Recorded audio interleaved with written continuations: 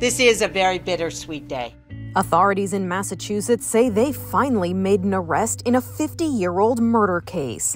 In June 1971, 54-year-old Natalie Scheublin was found tied up, stabbed, and bludgeoned to death in her Bedford home. After renewed efforts by a cold case unit, a grand jury indicted now 76-year-old Arthur Massei of Salem on first-degree murder.